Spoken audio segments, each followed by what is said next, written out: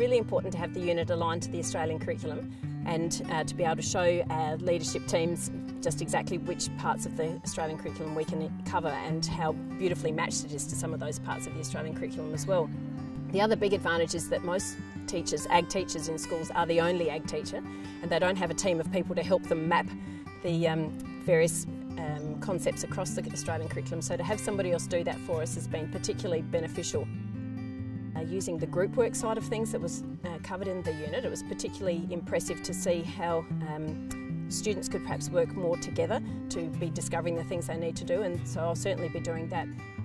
Now, I think incorporating the resources within this unit will definitely increase confidence in teaching this subject. I have been teaching agriculture for a while and have quite a bit of background knowledge, but it'll definitely increase information that I've got and confidence in teaching some of the areas I wasn't so familiar with.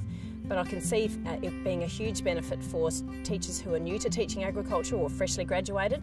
I think it's really important that students understand where their food and fibre comes from, and I can see a real trend that students are quite disconnected from that aspect of their learning. So anything that helps to promote that will be really important, and the topics that were covered in this particular unit are really good for making students think about exactly where their food has come from and the ethical issues and the animal welfare issues that are associated with that. And I think that's probably one of the most important aspects of it, to really increase students' understanding of that and make them think about exactly what goes into producing their food.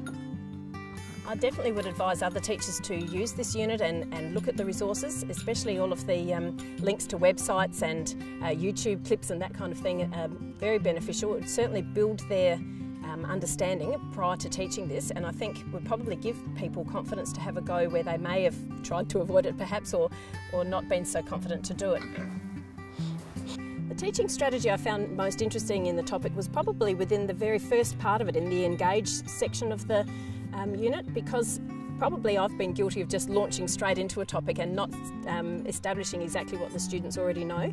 So I found that quite a good idea, and certainly one that I'll be definitely trying next year, is trying to find that what the kids already know and building on that.